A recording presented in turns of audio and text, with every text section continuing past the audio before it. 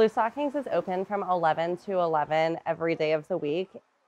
Some of our bookshelves look like they could be an academic syllabus for the Black, Atlantic, and queer history. Some of our shelves are full of zines, children's, and young adult books. We realize that people encounter radical thought through a variety of ways, and that thinking seriously about ideas has always been a part of how we get organized.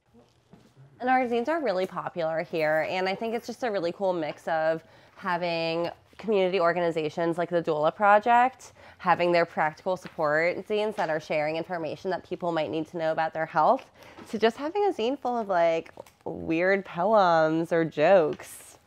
So it's a really fun mix, and they're a really popular part of what we sell here.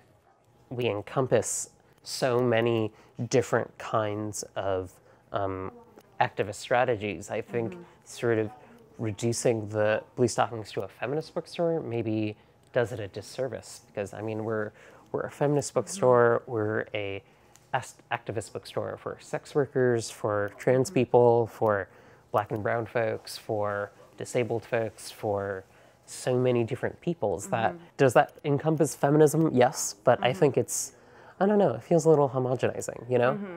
You know, I know bookstore isn't our name, but I think being able to have this community hub for groups across the boroughs really has been a critical part of our work for a very long time. Since our store started in 1999, we have been here on the Lower East Side. And it's precisely in those past 2 decades that we have seen so many changes in the neighborhood surrounding us. And so the fact that Bluestockings has managed to stay a strong, powerful bookstore and activist center in this space is really something to celebrate. I think people are surprised when they find out that we stay stable as a bookstore through selling books. We don't make our money through selling tote bags or through selling our coffee. And I think we make a really powerful case for bookstores across the country that people read books, and you can sell books and people will come and search for those spaces. I have seen so many of the spaces that are beloved to me close, and so many of my loved ones have too. The space is important to so many people, to so many of the artists and creators and activists of the city.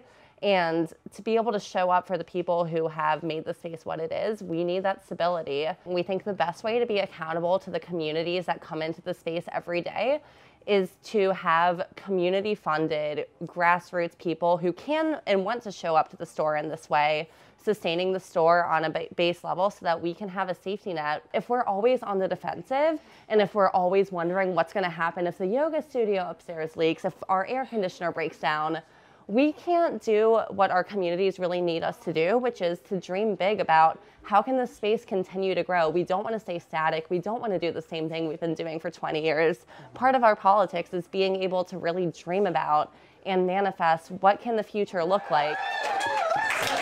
We're so excited to have so many people here come out for Adrienne and Marie Brown and pleasure activism.